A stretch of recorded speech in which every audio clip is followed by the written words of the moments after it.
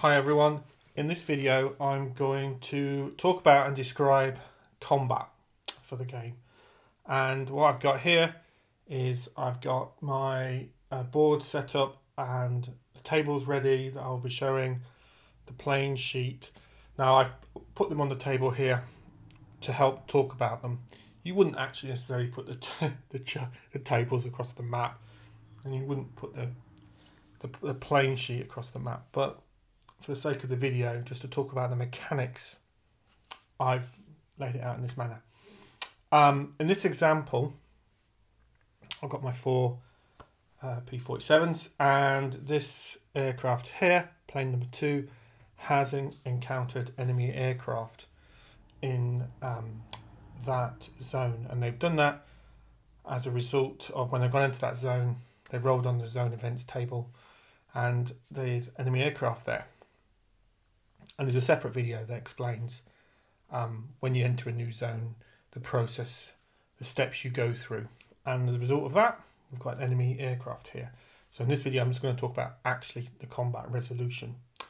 The first thing you're going to do is you know what the confidence of your pilot is, and you need to establish the confidence level of the enemy, and you would do this for every enemy that you encounter.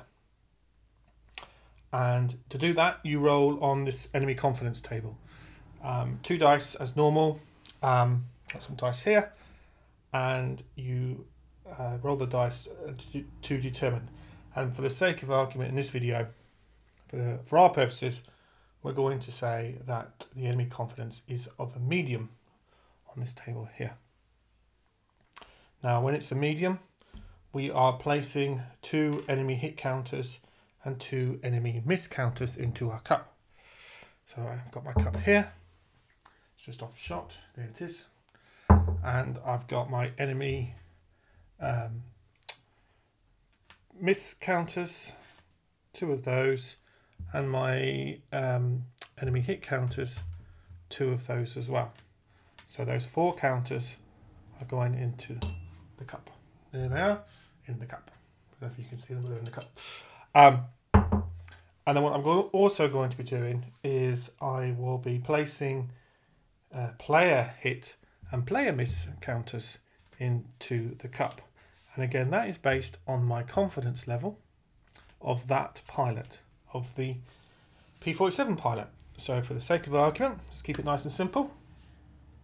For the demonstration purposes of this video, let's place 2 of those in the cup. Now, before I place them in, and this is an important step, I can, if I wish, spend a confidence point from that pilot to remove a miss counter. So that means there's 1 less player miss counter going in the cup. I can, if I spend another point, add a player hit counter. That will mean there is now more player hit counters going into the cup. If I wanted to, I could spend another point and remove an enemy hit counter. Let's do that. So I've removed the enemy hit counter from the cup. There's my cup. So I've removed that from there.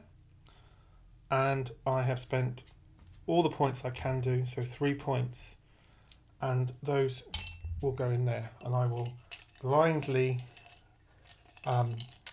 pull a counter, 3 counters I pull, and that will determine the results of the combat.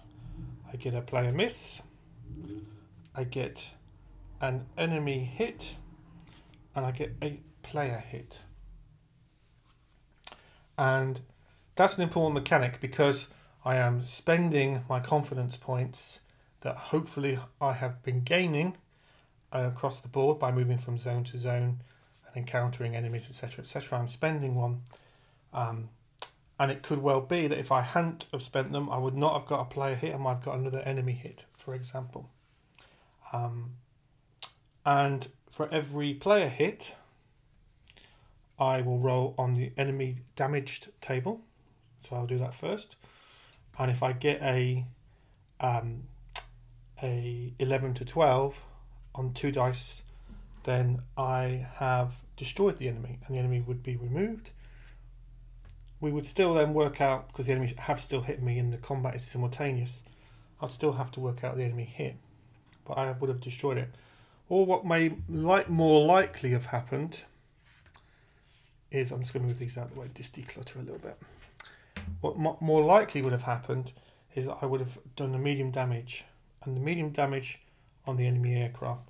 What that does is that reduces their confidence level by 1 level. If they're at low confidence, you can't go below low, so it stays as it is. And what that would mean is the next time, or the next round of combat, I would be putting less or different numbers of counters into the cup for the enemy. So for example, if that enemy was of medium, so he was placing 2 enemy hit counters and 2 enemy miss counters. If it's low, it's just 1 enemy hit counter and 3 enemy miss counters. Plus, when an enemy is damaged, if I cause another damage, it is removed from the game, and then the plane can progress. But let's just run with the player hit for a second. So I'm just going to move those. So player hit, I refer to the enemy damage table. I'll roll on that, see what happens to the enemy. And it's just a couple of dice rolls to get to that point. Now, the enemy did hit me in this example, and to resolve that, then we refer to the enemy hits table. The enemy has hit the P-47, and we would roll to see how many hits it has incurred. 1, 2, or 3 hits. For each one of those hits, we would then roll on the P-47 damage table to see where the damage has incurred. So let's say, for example, it's a cockpit, a left wing. Well, let's say for the sake of illustration purposes, it scores 3 hits. So 2 dice, 10 to 12, result 3 hits. Let's say it does that. So I roll on the P-47 table 3 times, and let's suppose we get a fuselage, left wing and a right wing. I then move these damaged counters here on the plane sheet across. So fuselage, left wing, right wing, for example. And then that is that part of the combat done. If the enemy plane, even if it's damaged, if the enemy plane is still in the zone, then we would go through it again.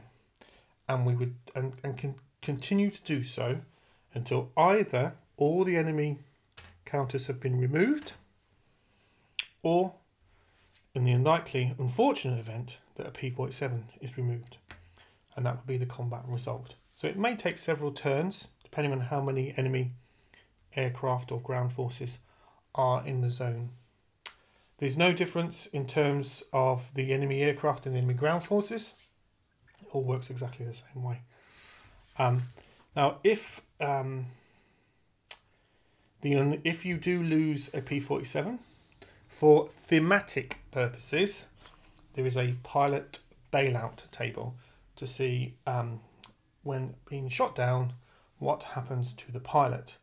And it can be that they have a good landing and they can fly the next sortie. If you're keeping track of your pilots and the sorties and progression in that respect, they can fly into the next sortie, or it can be that it's fatal, and they were either killed in the when the plane was shot down, or they were unfortunately a fatal result as a result of bailing out.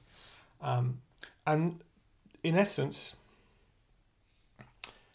that's a brief overview of how combat works. It's a very, I've designed it very much to have that level of uncertainty, so that's why I've used a chit pool system of placing chits in the cup. I like that system for solitaire games a lot. And also I've introduced this idea of pushing your luck with the confidence, spending confidence points to remove or add extra chits in your favour being the P-47 pilot's favour, is a good way to try and secure success in combat, but there is a cost. Your confidence will be going down, and it can be that if you, as confidence is reduced, and confidence is reduced when you are hit as well, that confidence level can be reduced so much that the pilot is, that plane is inoperable, would be removed from the game. Now I am still tweaking and tuning some of the mechanics for combat, so at the point I'm making this video, this is how it's currently working, but we are still prototyping, or I wouldn't say prototyping, but certainly finalising the specific mass of this mechanic. It's one of the cool mechanics of the game. I am playing it constantly, trying out different and making notes of all the results that I'm getting when I'm playing this game, Solitaire, and it's very much a Solitaire game. But so there may be some changes. So if you happen to be watching this video after the game's come out, and what I've said contradicts what's the rules, the rulebook trumps everything. What is in the rulebook will be how it will be in the game. But hopefully that gives you some understanding at a high level of how combat is resolved in the game. As you can see, it's not too many tables. I wanted this game to be as streamlined as possible and have that level of uncertainty, but also that level of pushing your luck with the pilot confidence. So thanks a lot for watching. As always, any questions about this mechanic, or any mechanics for that matter for the game, please put something in the comments, or any other way of contacting me, for example on the Kickstarter page, whatever. There are other videos for all the core game mechanics in the game, so please check those out. And thanks for watching as always. Thank you.